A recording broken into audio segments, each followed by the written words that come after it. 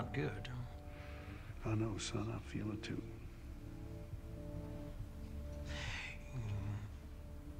You know, I'm gonna have to take care of the 2 kids and Molly now. So, what do you say? You know what that means, right? Well, I'm gonna testify. Well, that's a strong choice to make against adversity. You sure you want to do that? Yeah. Mom, I have to. So. They gave you a deal? They gave me a deal, yes they did.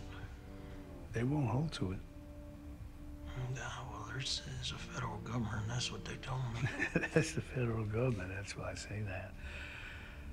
And all this is not going to mean anything except the family's going to be broke up. Is that what you want? It's not going to make a difference. I tell you this from the deepest part of my heart.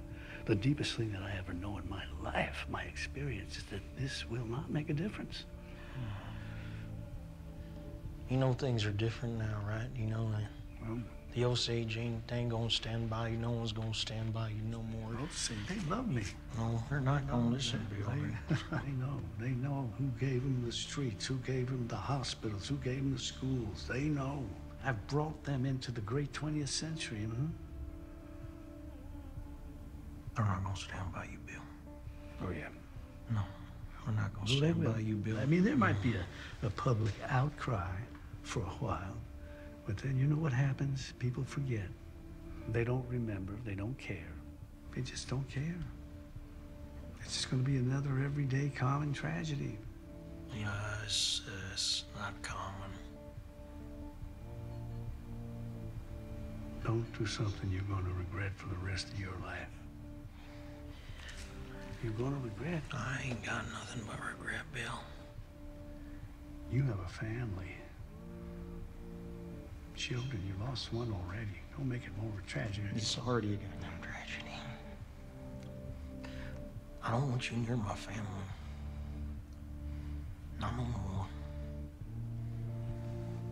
Well, sorry to hear that. Yeah. It's over now. Please, don't throw it all away. No, I can't. I can't. I'm sorry. I can't. I love you, son. I can't, Bill. Can't. Don't throw it away, son.